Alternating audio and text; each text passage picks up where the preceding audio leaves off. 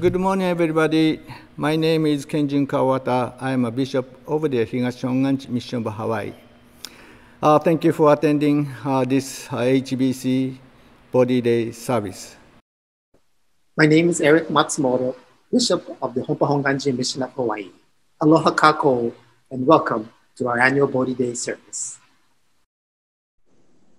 Good morning. Welcome to our HBC Bodhi Day service. My name is Kosen Ishikawa. I'm Bishop of Jodo Mission of Hawaii. Thank you very much for joining us. Aloha.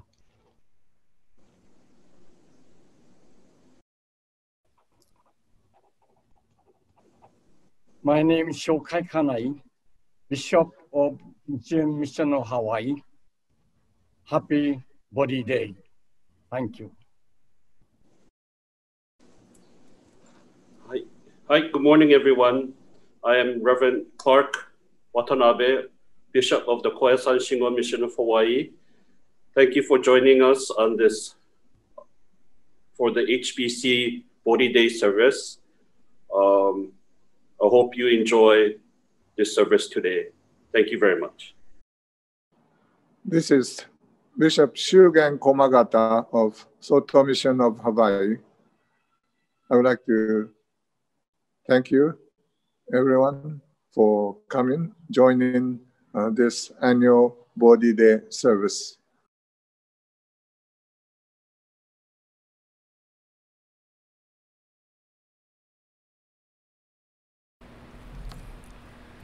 Good morning and aloha. Welcome to Higashi Hongwanji Hawaii Betsuing in beautiful downtown Liliha for the 2020 Hawaii Buddhist Council Bodhi Day service. Thank you for joining us today for the Bodhi Day service commemorating Shakyamuni Buddha's enlightenment. Today's service is co-hosted by Higashi Hongwanji Mission of Hawaii and Honpa Hongwanji Mission of Hawaii in participation with the other Hawaii Buddhist Council members, Jodo Mission of Hawaii, Koyasan Shingon Mission of Hawaii, Nichiren Mission of Hawaii, Soto Mission of Hawaii, and Tendai Mission of Hawaii. Although we're not together to share this service, we hope you enjoy today's service.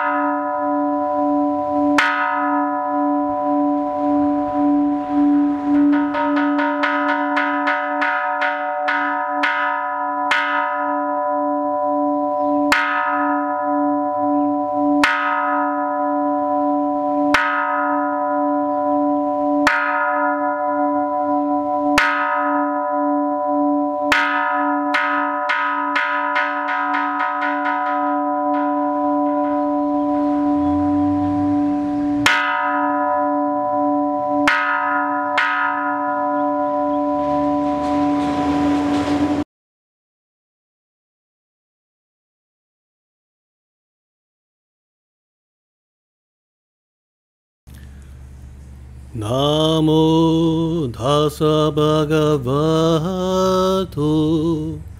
Arahato Samma Sambuddhassa.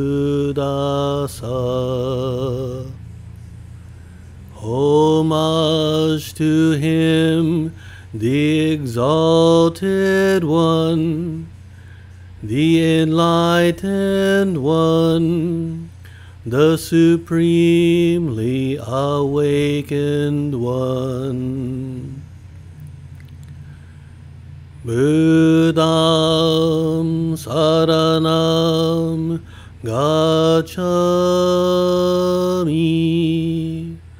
I go to the Buddha for guidance. Dhammam saranam gacchami. I go to the Dharma for guidance. Sangham saranam gacchami. I go to the Sangha for guidance.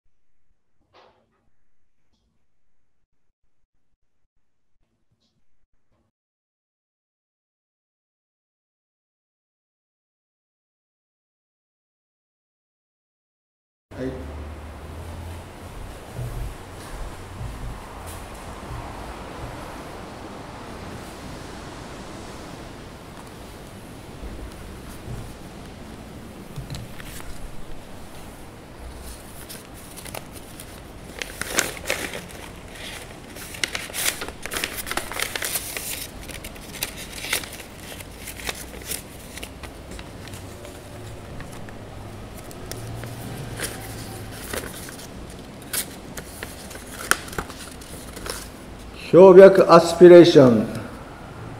May the infinite light of wisdom and compassion so shine within us that error and vanity of self may be dispelled. So shall we understand the changing of nature of the existence and awaken into the spiritual peace. Today we are gathered here to observe Hawaii Buddhist Council's Bodhi Day service, which is the day of Buddha's awakening. In this occasion, we show our deep respect to Shakyamuni Buddha's great effort and endurance for his awakening. We also express our sincere gratitude to his vast compassion that embraces entire universe. Today, we remember his great impression of attainment of the awakening, which shaken whole world, and it's still continuously shaking our heart and body. May we take this opportunity to reflect on Buddha Dharma for a meaningful and peaceful life, and to come to appreciate our own lives and live together in the spiritual of the true gratitude. Let us be reminded that our effort to understand the teaching of the Buddha must be never-ending. On this occasion, may we reconfirm our commitment to listen ever more diligently to the teaching of Buddha and other masters of the Buddhism. December 6, 2020, respectfully in Ryosho, Shaku Kenjun, Uyamatte Mosu.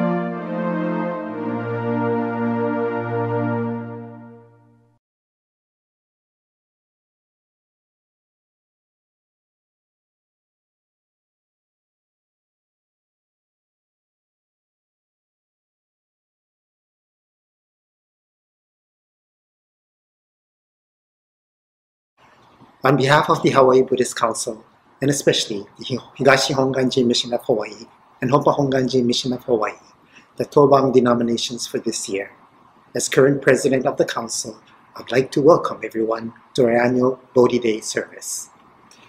Unfortunately, due to COVID-19, we're not able to physically gather to observe Bodhi Day, but be that as it may, let it not stop us from expressing our joy and gratitude for the Buddha's teaching, sharing us with paths to enlightenment. We just have to do it differently this year. The biggest factor which will make this a meaningful celebration is not the physical setting, but each of our own hearts and minds and its engagement with the Buddha Dharma.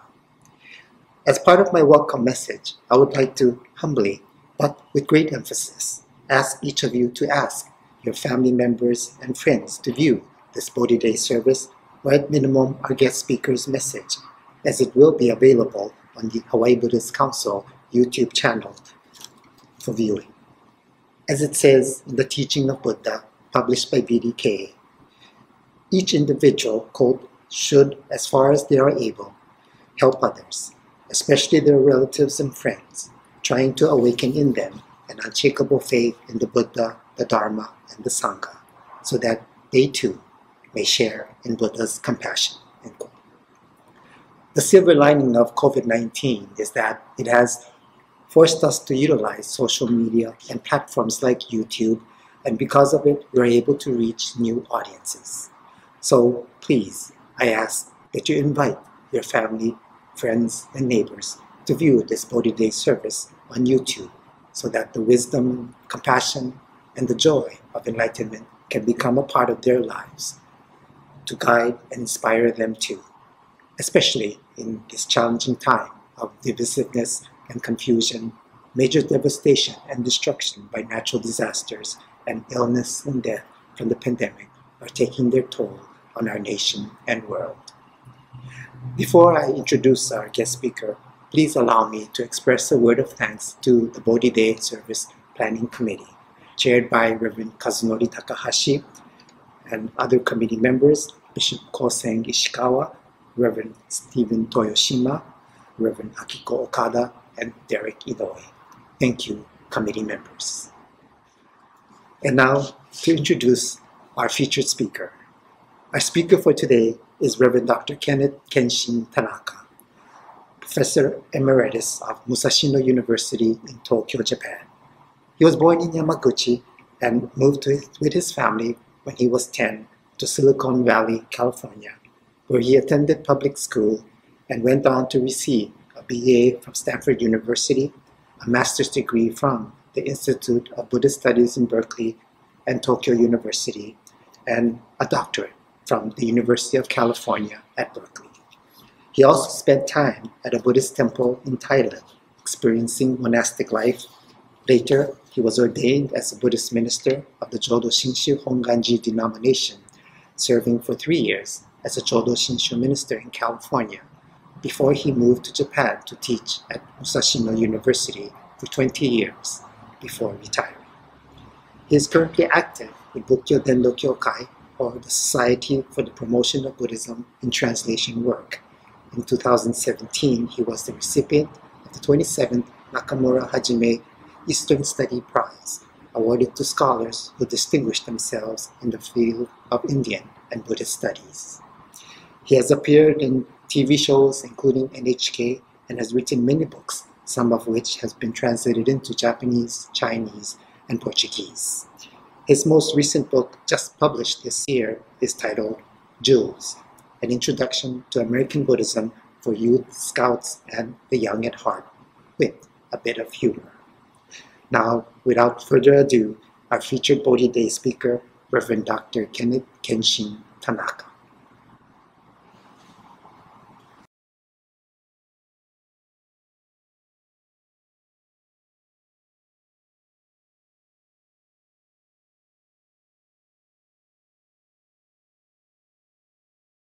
Good morning, everyone. A happy Bodhi Day to all of you. On this occasion of the Bodhi Day service, I'm very privileged to be able to offer this Dharma talk on this occasion. Bodhi Day, as you know, and needless to say, is to celebrate the most important day for Buddhism, actually. It is to celebrate the enlightenment or awakening of Shakyamuni Buddha, whose experience impacted and empowered so many people during his days and throughout the centuries for almost 26 centuries. So, on this occasion, I wish to give a Dharma talk entitled Three cultivations in facing up to our difficulties, such as the pandemic. And so in Buddhism, the three cultivations or three learnings are central, I believe, in how we Buddhists act. And as I do so, I want to begin with a very important principle that I think goes to the heart of Buddhism. That is that difficulties are inevitable, but suffering is optional. Once again, difficulties are inevitable, but suffering is optional. So here we see the difficulties and suffering are not the same. For Shakyamuni Buddha, for the Buddha, he had, of course, difficulties, but he didn't have as much suffering as most people do. That's because he was enlightened. So I often use this analogy or this scheme of horizontal and the vertical axes. The horizontal represents what happens to us in our daily lives, in our work and school, etc. But the vertical is the Buddha Dharma, the teachings of the Buddha, or our walking the path, the Buddhist path. And so difficulties happen on the horizontal level. Difficulties such as, getting ill and this pandemic. It's beyond our control. It happens to us. But how we react is the most important thing, especially for us Buddhists. For anybody, actually. So Buddhism gives us the wherewithal, the strength, and the insight to deal with the ups and downs of life, including the pandemic. So we have to strengthen the vertical, and that is at the heart of the Buddhist teachings. And there are many teachings, as you know, Four Noble Truths, Four Marks of Existence, but in terms of practice and the total package, I think three cultivations or three learnings constitute a good framework for us. So what are the three cultivations? In Japanese, it's sangaku. And so they are conduct, kai, settled mind, jo, and wisdom, e. In Sanskrit, it would be shila, conduct, samadhi, settled mind, and prajna, wisdom. And so I want, the monks and nuns and lay Buddhists essentially are practicing these three as a cultivation. So one thing I also wanted to say is that Buddhism is a religion of awareness, awakening, or enlightenment, and not a religion of belief. It's not just believing in your mind what is true, that there is God and etc. But it's not so much belief, but how we cultivate and change the way we look at life and our existence. And so the first, I said conduct, settled mind, and wisdom, but I wish to begin with wisdom because that is that determines how we look at things. And doing so, I often use the teaching called the Four Marks or Four Seals, which the Buddhists considered to be uniquely or distinctively Buddhist. And so when Buddhists were asked, well, what is your teaching about? And they posited these 4 marks. And I'm using, and I have been using these terms for many years. And for those who have read my book, Ocean, An Introduction to Jodo-Shinshu Buddhism in America, I have it in there. And in my most recent book called Jewels, I also feature that. The 4 marks are to look at life in these 4 ways. Life is a bumpy road. Life is not a smooth road. Life is interdependent. Life should not be mine. Life is impermanent. Life should always be. Okay, let me, I added too much. So once again, life is a bumpy road. Life is interdependent. Life is impermanent. Life can be great. These are the 4 marks. And using a very more everyday word. So I take the acronyms of bumpy road, interdependent, impermanent, and great, and you get big. So kind of humorously, I say, think big and don't think small. Small is the opposite. That is to say, life should go smoothly. Life should be mine. Life should always be the same, especially when things are going good. And life is lousy. If you take the acronyms of that, is small, S-M-A-L. So think big, and don't think small if you want to be happy. So let's take each of these 4 marks and apply it to the pandemic that we're all facing. By the way, I want to express my thoughts to those who are in dire situation because of the pandemic. Some have lost their jobs, are not able to pay their rent, not enough to eat.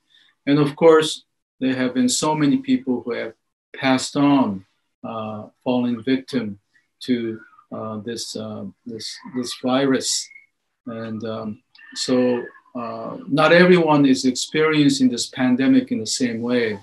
And so I realize as I talk that I am only speaking from my point of view in many ways, because I am, more fortunate in that I have not been subject to those situations. So at any rate, bumpy road. So the first of the insights, bumpy road, seeing things as they really are. And not to say, why is this happening to us? It shouldn't be this way. Life should go smoothly. But the first mark says life is a bumpy road, up and down. And we are facing one of these downward situations. And and we have to see things not as how we want it, but how things really are. And in this sense, we should listen to the scientists, the experts who know.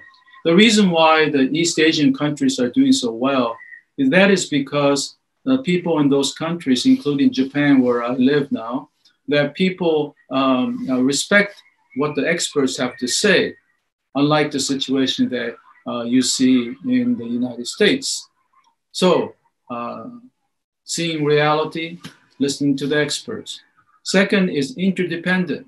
The pandemic has shown us that the world really is interdependent. Obviously, it emanated, the virus started in China and impacted the entire world. But as we get the vaccines, we should also not forget the vulnerable, those in the poorer countries who may not get the vaccine. If you were to say, well, they don't need it, they live far away, but if they continue to have the virus, it's going to continue to be present in the rest of the world because we are very much interconnected. And so we should not only in terms of the teaching of interdependence, really encourages us to really think of the others, because if they are not happy, then we will not be happy. And that is fundamental to the way we look at the world. Just because I'm happy, that is not enough. The position is that because of the interconnectedness, that if as many people as possible are happy, then I too will become more happy. The teaching of impermanence. So we did life is a bumpy road, life interdependent. This impermanent, the third of the 4 marks, is that everything changes. And as when the pandemic hit us in February, March of this year, we thought, why is this happening to us? It shouldn't be this way. You know, life should always be the same, especially when things are going well. Well, that is what Buddhism has always been saying. Things change, and often changes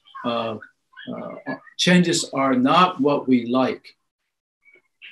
But on the other hand, change is coming too, because everything changes. The situation is not so good now, but because of change, things will change. The pandemic situation will change, and eventually, this will go away. Hopefully next year, and it looks like it will if the vaccines begin to work and people begin to cooperate. So change the teaching of change can give us hope that things will get better, because nothing stays the same. Finally, life can be great. Is that actually even in the pandemic, for many of us, I think we have found silver linings. For example, the environment, the air became cleaner because people are not as active. They're not flying. Of course, for the tourist industry, especially in Hawaii, it's been devastating. But there are the positive sides too, and many of us have been doing things that we were not able to do before, because we're so busy traveling and being so active. But for me, I have been able to do things like doing translations and writings which were not possible. And then I've been able to be more physically restful, in that I don't have to travel so much. And we have discovered Zoom and online conference like this. In fact, recently I was asked to give a talk by Indian Buddhists. So I did a 4-part lecture series to our friends in India. So these are the Buddhist teaching, the 4 marks. This is the wisdom part. If we can see things, life is a bumpy road, life is interdependent, life is impermanent, life can be great. That constitutes one of the 3 cultivations, wisdom. Second is the settled mind.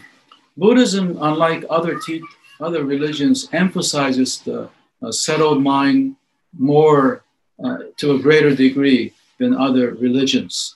And so, that is why we have the second one, the settled mind, a meditation, the samadhi.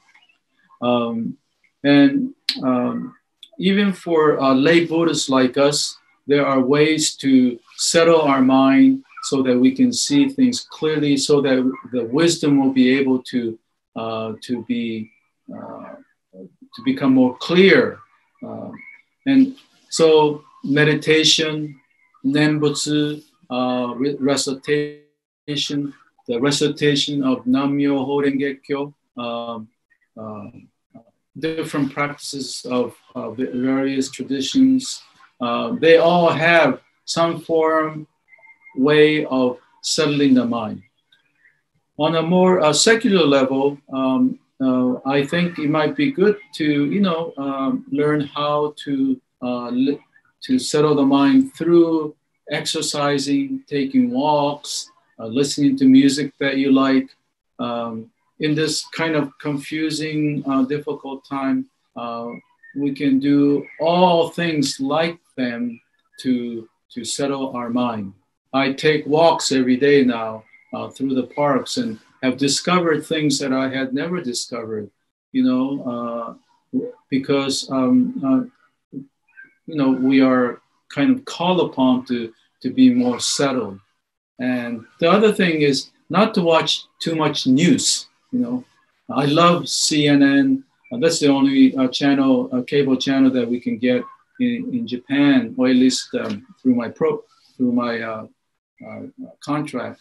And but even CNN, it's often news has to do with bad events or negative, and so listening to that too much can heighten our anxiety, fears, and heighten our fears and anxiety. So don't go middle path, not to watch too much news because it agitates the mind. And so conduct is the last of the three cultivations. We had wisdom, settled mind, and now conduct. So based on the above two, we act. And conduct in Buddhism, how we think, what we say, and how we act. And these are the three actions, karmic actions. So again, it's not only believing, because Buddhism is not a religion of belief, but it's a religion of awakening to what is true. So that is the fundamental difference between the Abrahamic or the monotheic religions. So back to conduct. I want to share two quotations that we in the Jodo Shinshu tradition recite often. And the first one is the golden chain, which, by the way, was created in Hawaii, probably in the 1920s and 30s by Reverend Dorothy Hunt. And it is one citation that is so popular and probably defines what Jodo Shinshu is, at least in the United States. And this encapsulates what conduct is. So it goes like, I will recite one section of it.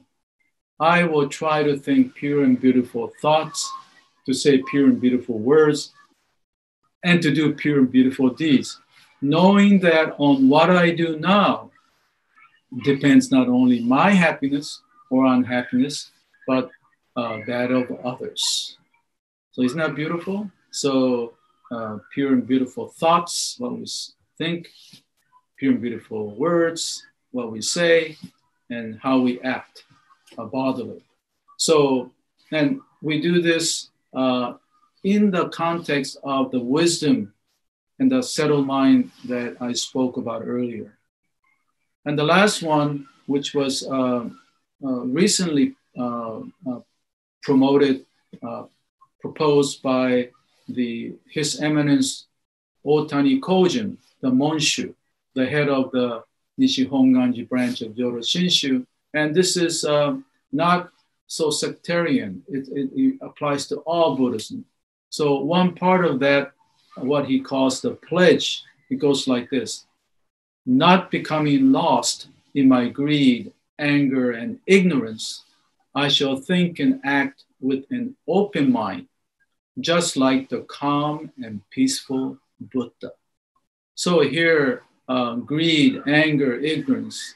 I know that the pandemic can make us anxious and sometimes get angry, but if we follow the three cultivations as I have discussed, we should be able to have an open mind, find new things, and to do things that we're not able to. So take this difficulty and change it into something that is more positive. And that is up to us, because we cannot often deal with what happens on the horizontal. Difficulties happen, but we can surely make sure that we will not suffer because our vertical axis is positive, because of our appreciation and practice of the three cultivations. So let us keep those, what I have just discussed, in mind as we celebrate the Bodhi Day of the founder of our religion, Buddhism, Shakyamuni Buddha. I close with our Gasho. Namah.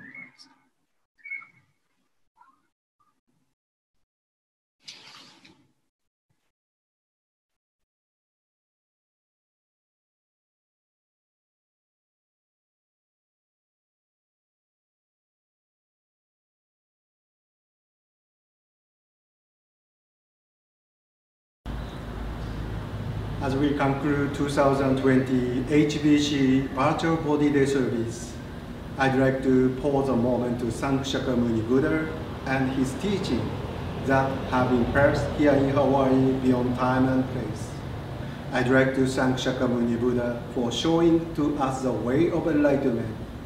We will endeavor to walk in his holy path every day of our lives.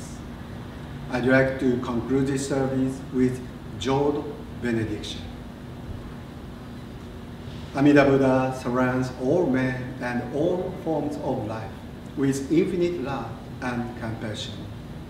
Particularly does he send forth loving thoughts to those in suffering and sorrow, to those in doubt and ignorance, to those who are striving to attain truth, and to those whose feet are standing close to the great change called death.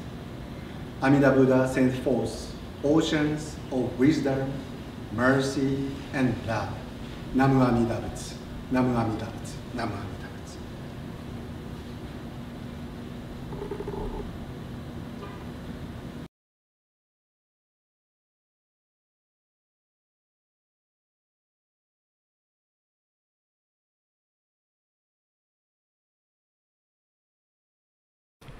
On behalf of the Hawaii Buddhist Council members, thank you for joining today's Bodhi Day service virtually on YouTube.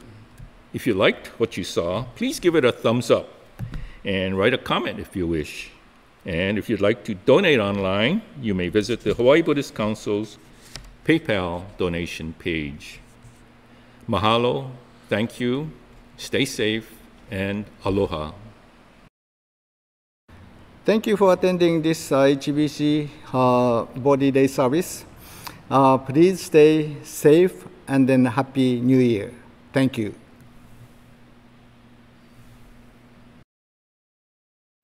From the Honpa Hongwanji Mission of Hawaii, thank you to one and all for joining us for our Hawaii Buddhist Council Bodhi Day service. And may you have a meaningful and Happy New Year. Thank you very much for participating in this Zoom Bodhi Day service. This is the first try and how to adjust anyway a new way of propagation. And I wish you Happy New Year. See you next year. I hope you will have a nice, beautiful, safe New Year. Even though this is a very difficult time of COVID-19, please be careful and be safe. Thank you very much. Thank you very much for your participation in our virtual Bodhi Day service. Please stay safe and happy Bodhi Day. Mahalo.